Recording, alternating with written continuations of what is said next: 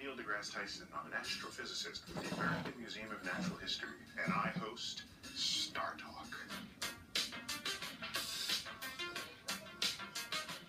Welcome back to STARTALK Radio.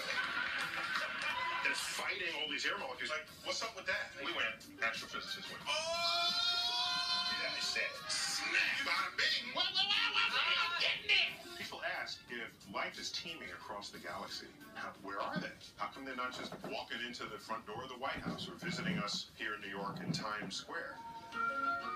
I have some unorthodox thoughts on that matter. I wonder, first, maybe they have visited us in Times Square, but no one noticed because everybody who kind of hangs out in Times Square is just a little crazy. And then I worried, suppose the aliens visited during Comic-Con, and they would land at Comic-Con and everyone is dressed as aliens and nobody notices.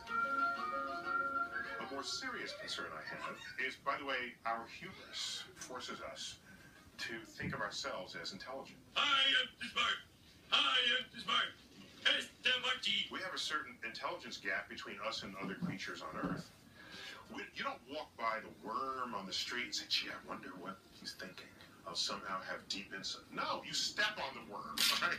This is what we do as humans. So I wonder if, in fact, we have been observed by aliens, and upon close examination of human conduct and human behavior, they have concluded that there is no sign of intelligent life on Earth.